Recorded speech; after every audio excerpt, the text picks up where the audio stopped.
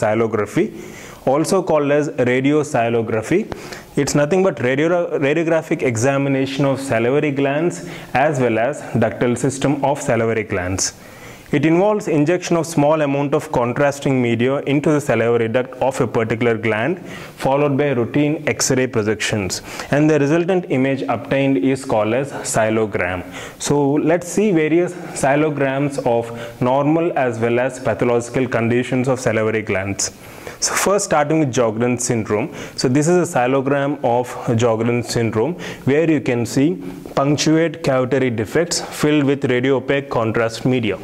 Let me just zoom in. So you can see here cherry blossom appearance. It's called as cherry blossom appearance because it resembles that of a cherry blossom tree.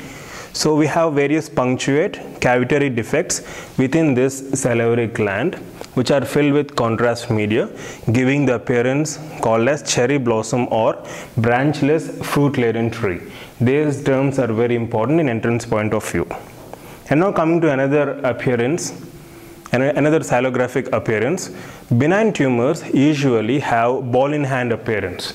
Take for example a space-occupying lesion or any mass which occupies the central portion or which is present adjacent to the salivary gland gives this kind of ball-in-hand appearance. So you can see the ducts are curved around the mass of the lesion. So you can see here a space-occupying lesion. It can be a benign tumor. And you can see various ducts which are encircling this space-occupying lesion, giving a ball-in-hand appearance. This is a schematic representation of ball-in-hand appearance. So even this is very important, right? And then we have normal appearance of or normal sialographic appearances of various salivary glands. A tree-limb pattern, which is ductal filling of normal gland before SNR filling. So this is tree limb pattern. These two represent tree limb pattern, and once there is SNR filling, there will be bloom pattern, right? Bloom in the sense when the flowers bloom on a tree. So that kind of appearance occurs when there is SNR filling.